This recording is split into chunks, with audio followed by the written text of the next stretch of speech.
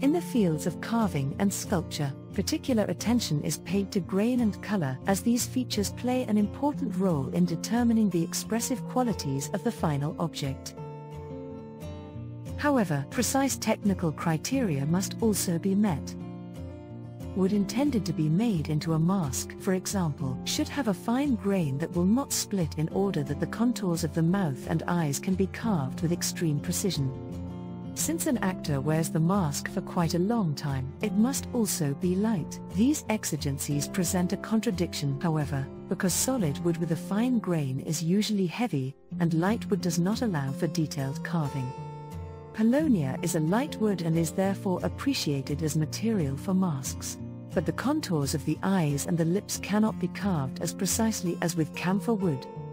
The latter wood, however, is relatively heavy. A third wood species, hinoki cypress, particularly Bisu hinoki from the Kiso area, offers a fair compromise. Although it can, under certain circumstances, split easily. It is very suitable for carving.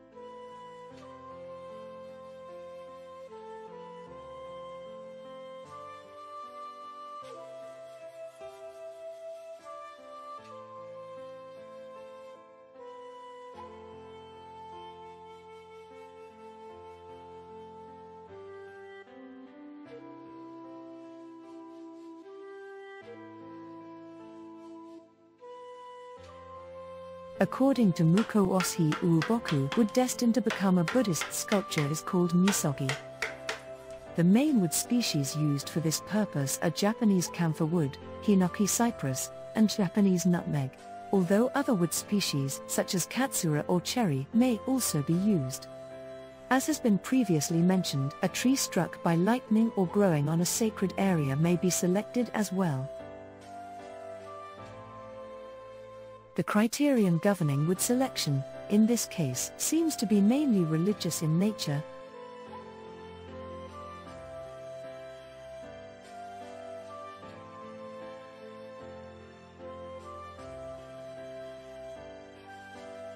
Magemono, or Bentwork artifacts, are everyday objects and are made primarily of local softwoods, which are easy to split. In the Kiso area, hinoki cypress, Japanese thuya, and sawara cypress form the main materials used in the manufacture of bento or lunch boxes. Soichi Tsuchikawa explains that the superiority of the hinoki cypress is due to the fact that it does not expand or shrink, whereas the other species warp easily. This is an important wood selection criterion, as the lunchboxes are to be coated with Japanese lacquer, a process that demands a very stable wood.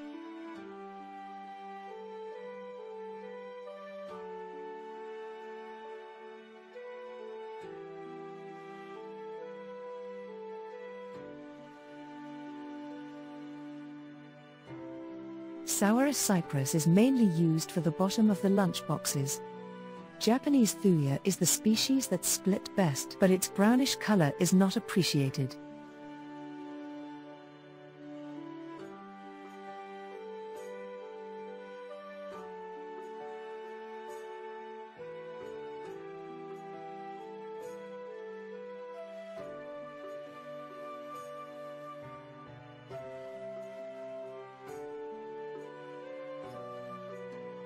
In the north of Honshu, notably in Akita Prefecture, the main species used for bending are Akita cedar, and a variety of Hiba arborvitae.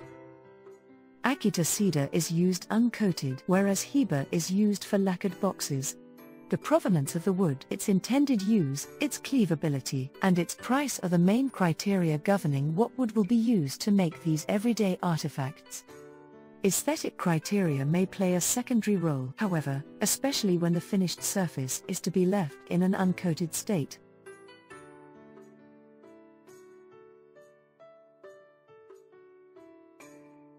Daiku, or carpenters, tend to use local wood for construction. Hirose Takauki, who works in the Kyoto area, uses Japanese cedar, hinoki cypress, pine, Japanese fir, Hiba arborvitae, cherry, whiteleaf Japanese magnolia, and persimmon. He uses Japanese cedar for posts in Japanese-style rooms.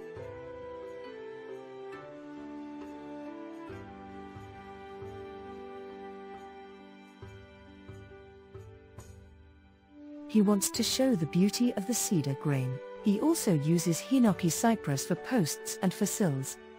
For sills, he also uses Hiba arborvitae. The wood used for sills has to be decay-resistant.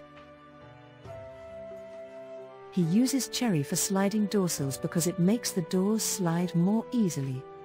Cherry is hard and hardly ever wears out. Whiteleaf Japanese magnolia is used for Western-style room doors. He uses persimmon for the alcove post.